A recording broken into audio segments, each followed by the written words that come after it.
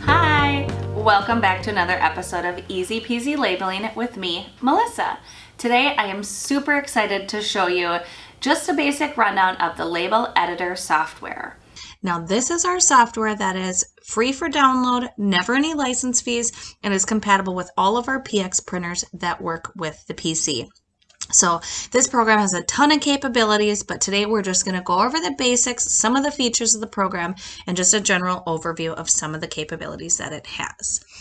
Now, I've already launched the app, so this is the main screen that you're going to get when you first launch the program from your desktop. You're going to see this new open screen.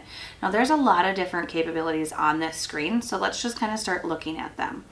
Right off the bat, you can see I've got my printer selected here, and then underneath that it's showing me a 1/4 inch tape. Now that's not actually the tape that I have in my printer, so I could either click on the drop down and select it from the list, or I can hit the Get Tape With button, and that will read my printer and tell me what size tape I have in there. So I'm going to do that. I have a 1-inch tape in there, and you saw that that was reflected. I also really like this because it tells you right off the bat if your printer and the software are communicating. Usually if it's not, it's just something simple like, oh, you forgot to turn the printer on, or you disconnected the USB and didn't plug it back in. But I like that I can find that out right away instead of when I'm ready to print. So another little tip there. So now I feel like most of the time you're going to go ahead and just click horizontal text. You're just going to freeform start typing in the information that you want. So if you want that, you can just select horizontal text in the general here, or maybe vertical, whichever orientation you want, and then just start rocking and rolling. But there's a lot of other features in here too. So if you save labels, the open will show you a host of some of the most recent labels that you have saved and access them. Of course, you can browse as well. If you know that they're not showing up there, you can browse to wherever they're saved on your label. And then, or excuse me, on your computer. And then we do also have this label catalog.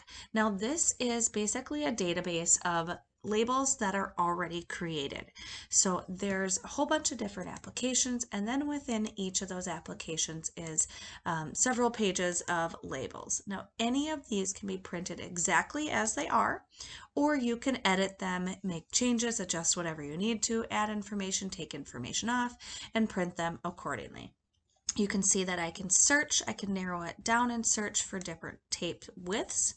I can change it to different printers because some do have some different templates based on the sizes that they're capable of doing.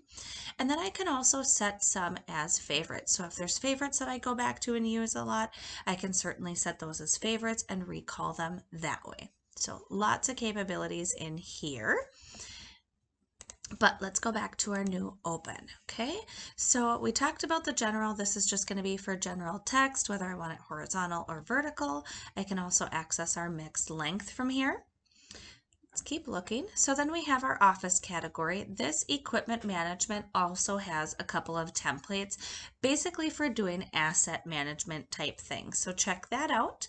If I know right off the bat that I'm going to be importing information from a spreadsheet, Excel, something like that, I can go ahead and just go right to that from here.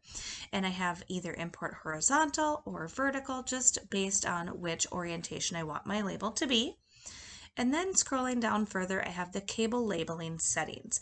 Now these are going to help you design some of those more detailed labels for things like patch panels, punch blocks, wraps, things like that. So that's where those are. We'll cover those in another video, but that's where you can find those if that's what you're looking for. Now you'll notice I do have two features down here that are grayed out, and that's the self-laminating and the heat shrink tube. Now the printer is smart. I already told it to read tape, and it knows that I don't have a self-laminating tape or a heat shrink tube in there. So it's not showing me those options unless I have one of those tapes in.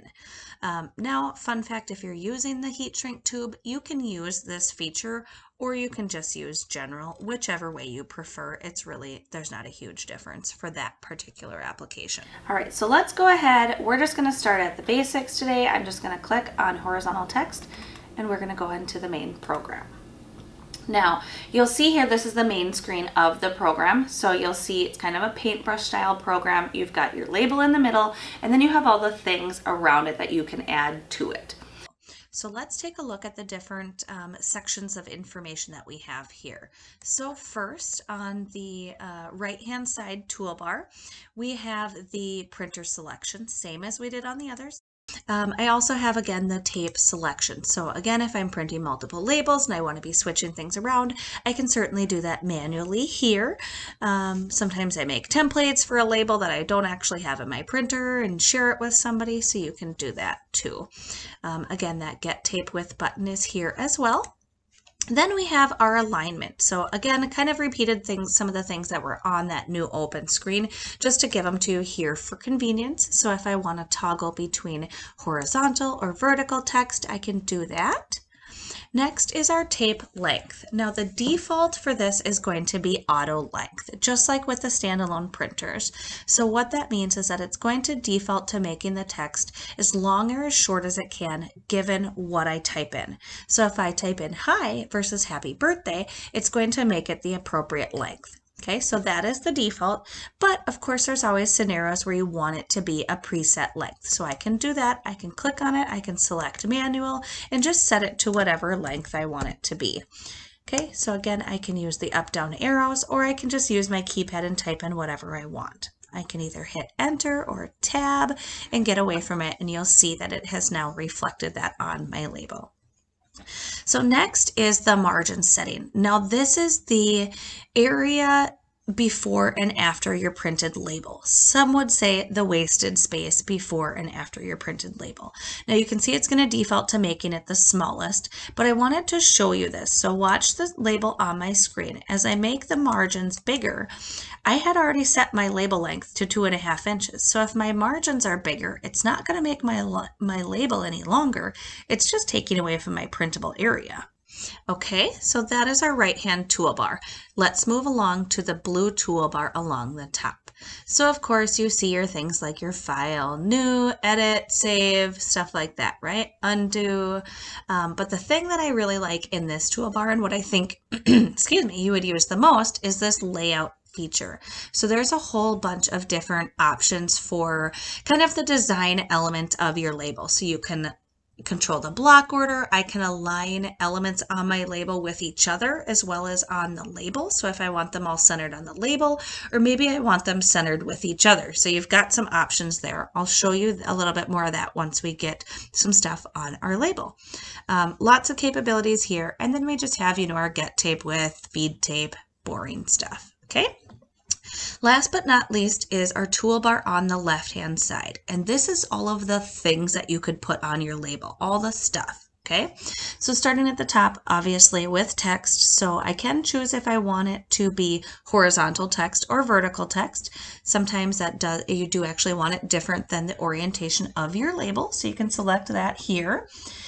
We can do drawing, so if I want to do straight lines or freeform boxes or anything like that, we can do that. This is going to allow me to import, so if I want to import my company logo or certain specific symbols that we use, something like that, you can do that here. Next is our symbols library, and I'll show you what this looks like. We do have a pretty extensive symbols library, so you can see we've got a whole bunch of different categories, and then within that category I can see all of the different symbols within that category. Lots of stuff in here, so check those out. I typically find usually what I'm looking for is in there, but if not, again, you can certainly import that. Okay, so let's keep going. That was our symbols. Next is our borders and frames. So this is really going to step up your label, bring up that professionalism, or maybe make it a little bit fun if you wanted to add something fun to the labels. I personally like this wood grain one. There's some fun stuff in here, but then there's also some more basic, just is going to make your label look nice or give it that professional touch, finish things off a little bit. Moving along down is our barcode and QR code options. We do have several different formats that are available, so to access them, you just click on the little arrow, select the format that you want, and it's going to let you bring up your barcode information. Okay, same thing with the QR codes. You can choose the different format, and then it'll let you enter that in. Moving along down is our date and time stamp. So often I see with maybe like calibrations or safety checks, things like that, you want it to be tagged with a date and time stamp. So I can certainly set that up so it'll automatically do that. You have some options for when it's going to update that or when it's going to change the date and time. And you have some designer template format options for that as well. We can cover that in another time. And then moving along down the line is a table. Now, some of these are included in some of those templates that we talked about, the equipment management or the label catalog. But if you do want to make a more advanced label, often I find it's nice to kind of section some things out. So you can do that with the table. Second to last is our alphanumeric sequence. So you can set up some pretty advanced sequences with this feature. I have no doubts that you could open it up and set up a simple sequence and rock and roll. But we'll go into that a little bit more in another video because you can do some kind of a little bit more advanced things with that. So really cool feature. Check that out. And then last but not least is our import. So again, you could do that on the new open screen, but for whatever reason, I still always do it this way. I guess I'm just stuck in my old ways that I'm usually in the main program and then go to import. Either way is totally fine. And then you can just select import. You can browse to your spreadsheet and go ahead and pull that in.